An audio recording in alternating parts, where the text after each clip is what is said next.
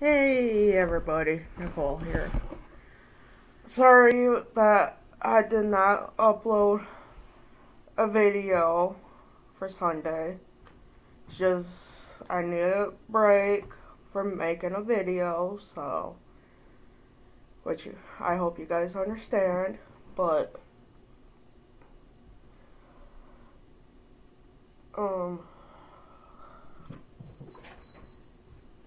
I just wanted to get on here, chit chat, and about if you can have a cat as an emotional support animal. And the answer is yes, as long as you talk to your psychiatrist or doctor, whoever you work with, and but usually you have to talk to them about if you need an emotional support animal or not. So, because usually when you want to have an emotional support animal, you usually have to talk to your doctor, and they can,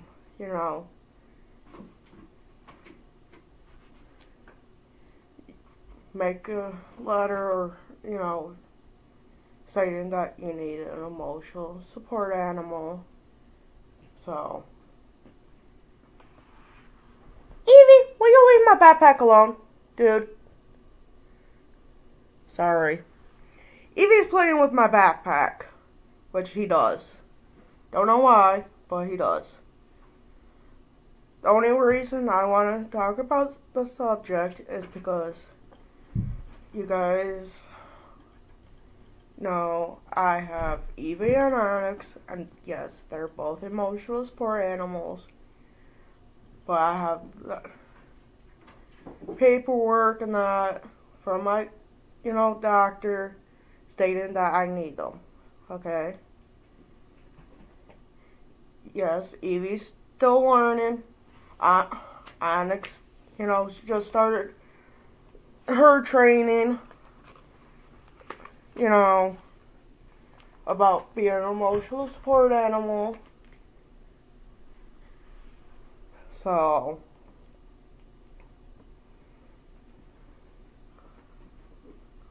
because when you get an emotional support animal, especially a cat,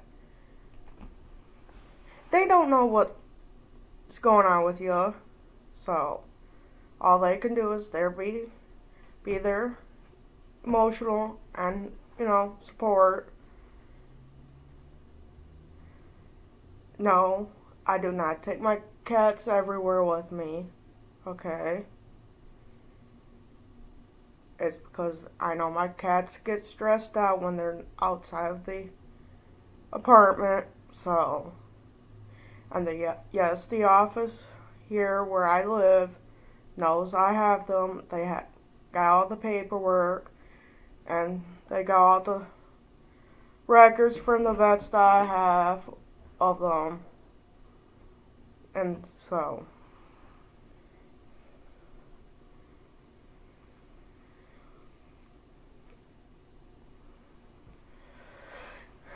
but yes, cats can be an emotional support animal. And yes, E.S.A and Onyx has an emotional support animal ID tags, on their collars. And sorry, Evie's going a little bonkers right now because he's hyper. He's usually hyper in the mornings, but Evie knows well enough when I need the support, and that is because when I had KK, she taught him what she knew and everything. So, but yes, cats can be an emotional support animal. So, Evie. Hi, buddy. Come here. Come here, Angel.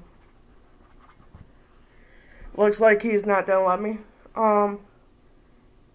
show you his tag, but luckily I know where to go to show you the tags that they both have. Just gotta find it real quick.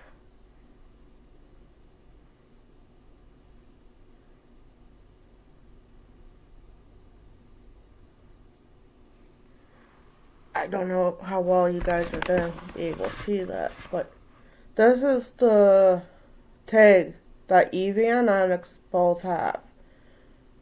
It's on Chewy, okay?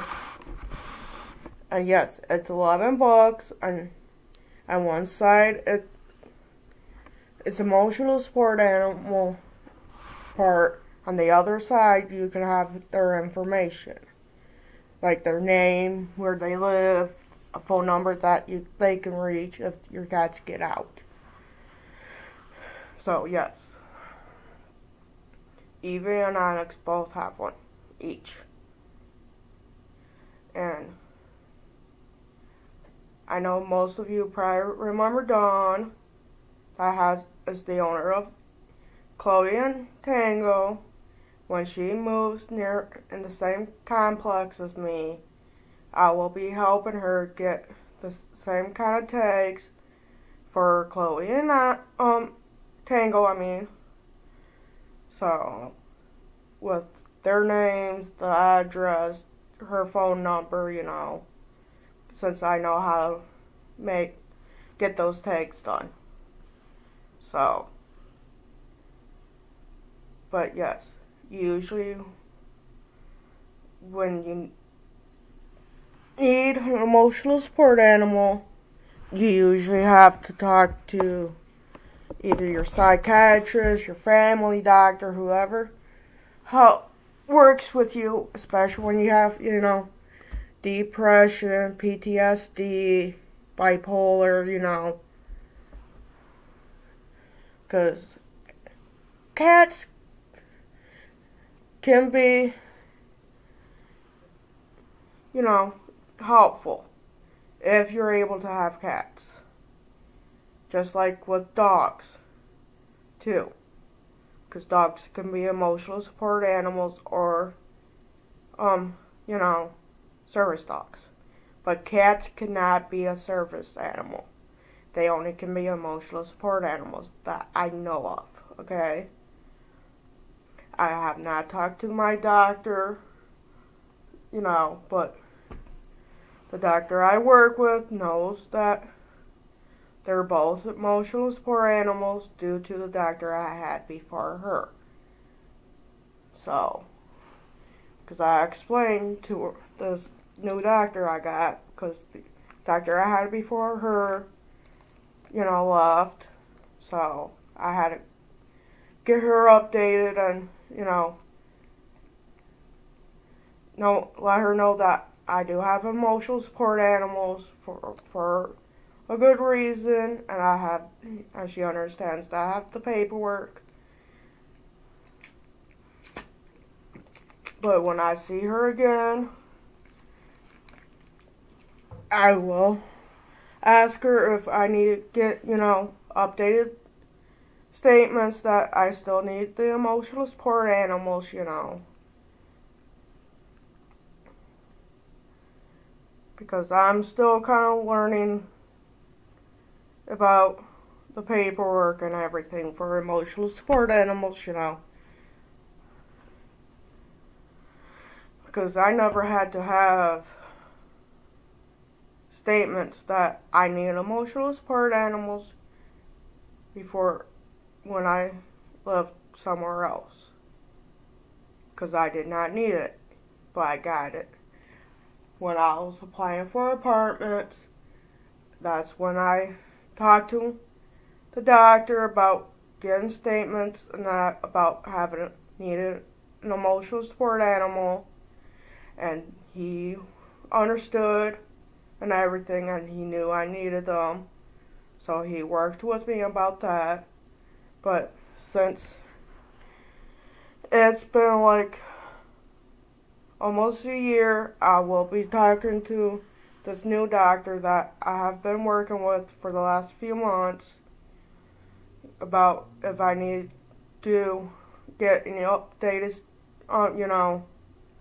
statements, because she's my new doctor and I don't have the one doctor that helped me with the statements and that before. But, excuse me. For a second, I dropped my remote for my TV. And if I do get the updated statements and that about my emotional support animals, I will call the office here, see if they need the updates, since I have a different doctor now that I have, since I don't have the one that first got me the, like the letters and that, stating I need an emotional support animal. So, yes. When you rent, you usually have to talk to your doctor and that, and where you rent. Because not everybody will let you have cats, because I don't know why. So, but luckily where I live, due to me having those statements, like, they're kind of like a letter in a way stating that I need them. So, but I'll talk to the office if they need the update versions, since I have a new doctor and that. But I usually work with my doctor and the office here where I live right now. So, and trust me, it's not as easy as you think when you're getting an emotional support animal. Trust me. It ain't really easy. Because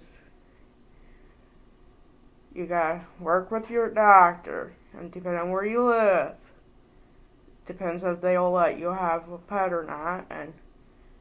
But if you let them know you're gonna something from the doctors that is stating that you need an emotional support animal, they'll usually tell you what else you gotta have, and trust me, because I went through this back in July, before I got the keys and that to my apartment. So, I'm telling you from my,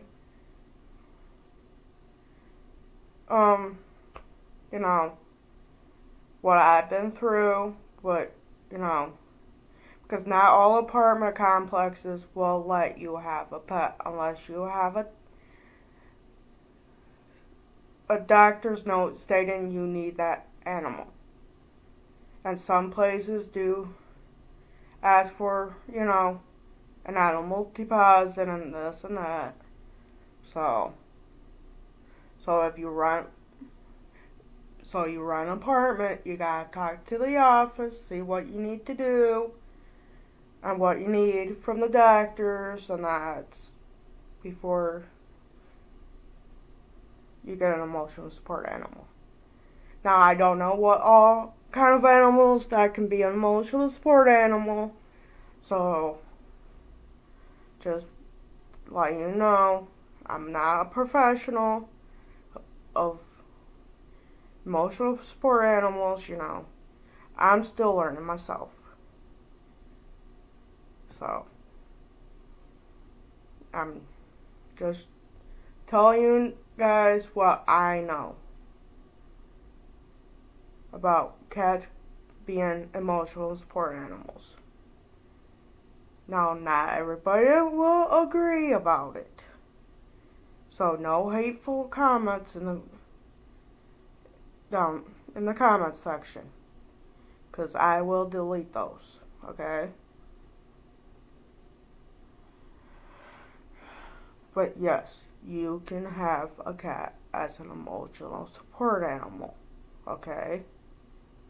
Because I got 2 of them. And KK was an emotional support animal before she passed away back in January, guys. Because KK was an emotional support animal since she was a year old. And that was 12 years ago. Okay? But yes. Cats can be an emotional support animal, guys. But, you know, if you have questions about it, talk to your doctors and, you know, whoever you work with for your whatever mental health you got. Okay? That's kind of what I wanted to make this video. Because Dawn's two cats are emotional support animals to her. My two cats are emotional support to me. My friend next door, her cat's an emotional support animal. So, yes. Cats can be an emotional support animal. Okay? But me, Evie, and Onyx, you know, can... It's one of those mornings for me, guys. So just work with me. Right, Evie? Is it one of those mornings? Come on. Give me your hand, John. Little brat. But, like I was trying to say, me, Onyx, and Evie will chit-chat with you guys later. But, yes, cats can be emotional support animals. But, see you guys.